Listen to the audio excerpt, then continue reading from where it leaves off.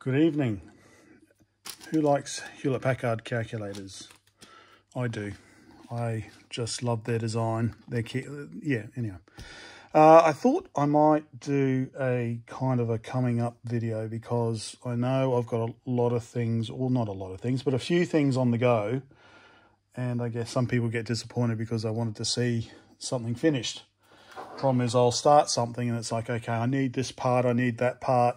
And depending on where I get it from, it takes a while. So, for example, my Moldavian BYTE computer, that hasn't been forgotten. It's still in progress. I just got some 7-pin DIN plugs so I can make a proper AV cable. And I finally tracked down the type of plug that goes on the GBS 8200 here. It's an RGBS plug or cable. The problem is they come from China, so that could be a month. So I've also got new old stock RAM, Soviet RAM, that's coming from Ukraine.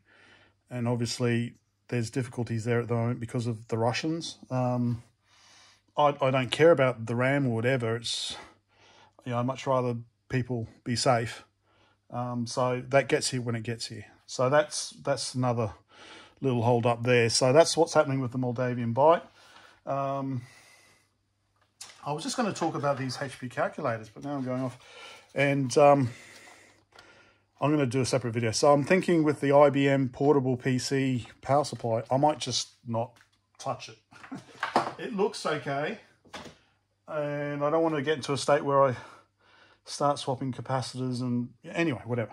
So this video is about these. So I've got three, basically these are in pieces at the moment, but three of these Hewlett-Packard 71B kind of mini computers.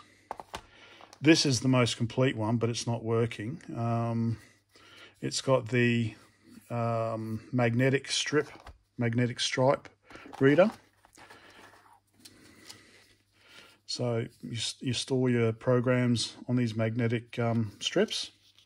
Blank card pack, actually. And they just run through there, or they run through that way. No, I think they run through that way. So that's got that. It's got a HP IL interface. It's got 32K RAM expansion. It's got the math pack. It's got the fourth assembler and another 4K memory module. Yeah, okay, 36K. So this is the most complete one I've got, but it doesn't work. So I want to pull it apart. I think I might have had it apart before. And it's one of these ones where the keyboard is plastic melted together. So if you want to get it apart, you have to, anyway, whatever. So I've got that.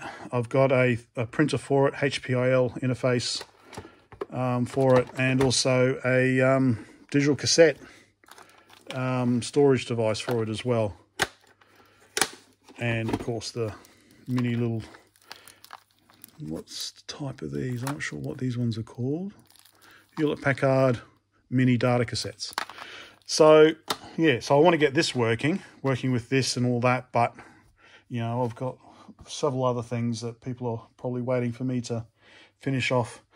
So this is kind of a coming up. So this will be a coming soon episode, maybe. Just thought I'd show that. I've got other bits and pieces I want to get. I've got a Coco 2 I want to get done. I've got a couple of Dragon Datas. Dragon 32s I want to get done. A couple of Amstrad PPC 640s. I've got this Commodore 128 DCR and a compact luggable 286.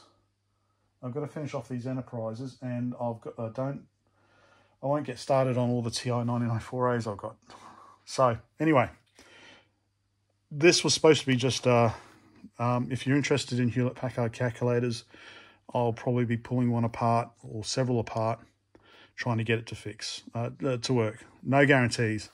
I've also got an interesting range of HP 41 calculators and peripherals, so that would be another one. Anyway, let me stop this and I'll get back onto the power supply. So anyway, maybe this whets your appetite, don't know. Bye for now.